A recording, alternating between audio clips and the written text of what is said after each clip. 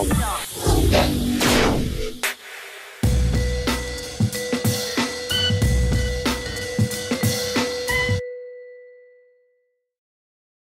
weekend I was at Venus Classics in Manchester with Mark Tillotson, David Dunn and Dave Ellis, which was great fun. I sang my Head Candy releases Stand Up and Let the Beat, and also Rent, which I did with Seventh Heaven for Ministry, and the Freemasons stuff. But yeah, it was nice because they really, like, the Head Candy stuff is really popular with them. It's like some of their biggest tracks. And there was this guy came up to us like, is this yours? Did you do this? I felt loved.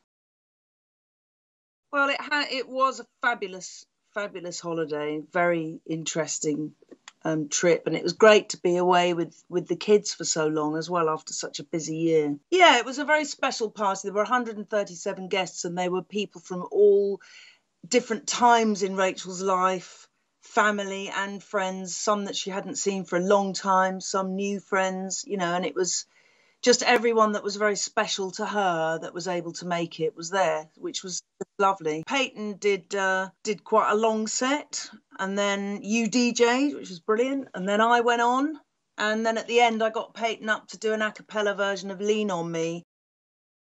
For those of you that don't know, I sang the title track to the award-winning movie Gravity. I nailed what I'm told is a B-flat 6 the end, which I don't read music, so I wouldn't have known, but my friend Clifford Slapper, real name, informed me that that's what it is. I didn't write this. It was composed by Stephen Price, so it was a melody that had been written by him, and it was a stretch to reach that note.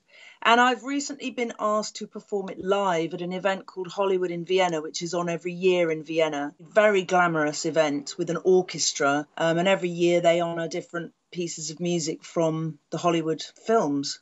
And this year, amongst others, it's Gravity. I don't think I hit that note in anything else, I don't think, at that pitch and force. I am nervous about it, but I wouldn't have said yes if I didn't think I could do it.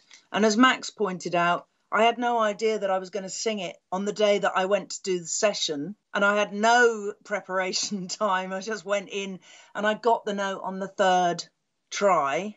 It'll be a fortnight since I've had a drink. I'm not having any alcohol until after Vienna. As you know, I'm a keen walker, so I'm doing a bit of walking, doing a bit of swimming, Pilates classes, yoga. I'm getting lots of early nights. I just think the best way to prepare for it is to keep myself well. And I'm doing vocal exercises. They've sent me, last week, I got some music from them. So I've actually got a mock-up of the orchestrated piece that they'll be playing. So I'm able to practice to that. So I feel quite calm. I'm just sort of giving myself lots of time. I remember when I wrote When You Touch Me, and then it came out with the Freemasons and I started promoting that. I found that really hard to start with, because that's all quite, on the edge of my sort of shouty range, all the verses. But it's easy now, and I think that's part of it's just practicing and stretching the voice.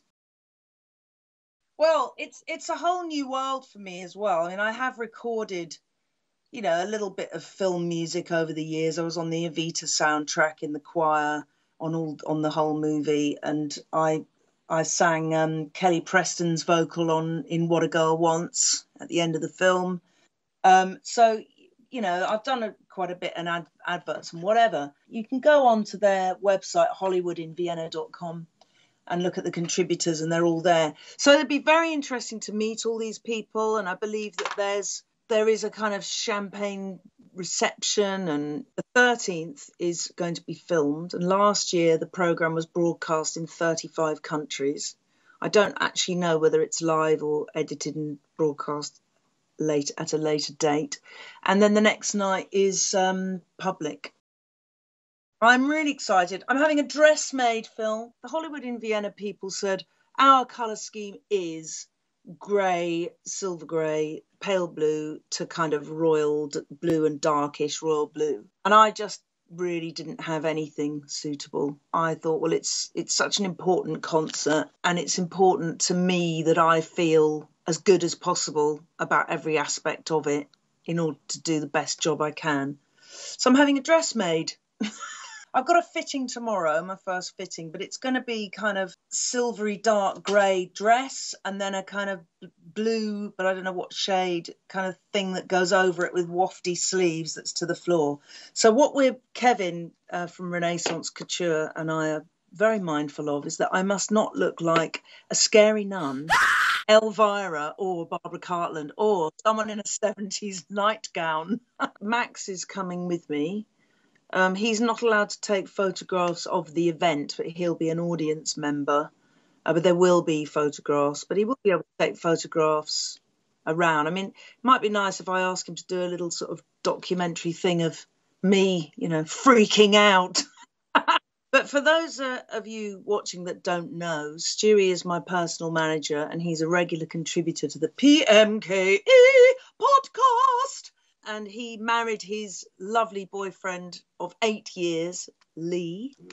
It was just a beautiful day, wasn't it? There was a gorgeous floral arrangement in the middle of the table, but I actually couldn't see you, RRT, so I moved it and some of the ivy fell off. But we were on a fun table. It was you and Jeremy, Max and I, our friends Emma and John, Disco Paul and his partner, and also Stevie T and his wife Nicola. So this is actually something that Zebedee painted years ago.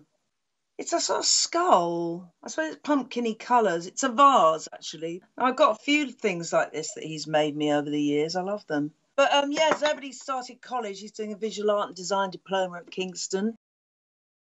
We're kind of keeping out of Max's way because tonight Max is photographing at XXL from midnight until 4 in the morning. Paul Morell is a resident DJ. I've actually done a new track with him and Stonebridge has done a mix. So that's one to watch, but not ready to kind of divulge too much about that yet. Yeah, so Max is going to be having a disco nap this afternoon. So my job is to sort of keep everyone quiet and out of his way, really. That's right. Oh! Hello. Yes, well, I'm actually helping XXL rather than Paul Morell himself. So I'm sort of I'm taking over from Joel for a bit. I think Joel's in Africa, so I'm doing my first XXL, which is exciting. Well, last weekend I went on stage about 3 in the morning, and I was up until 4:30. So this weekend it's Max's turn. Well, I don't know if I'll be suiting. I've got a tux to wear. So I'm assisting in my capacity as husband. I don't think I'm particularly photographing it. We wondered maybe you could do a little bit of video footage of me, sort of, the process leading up to it, and then my triumphant performance and the relief afterwards. That's right. That's going to be good. Hell on full effect. We're going to have full effect hell. I'm going to bed. Bye. See you soon. Goodbye, viewers. Bye.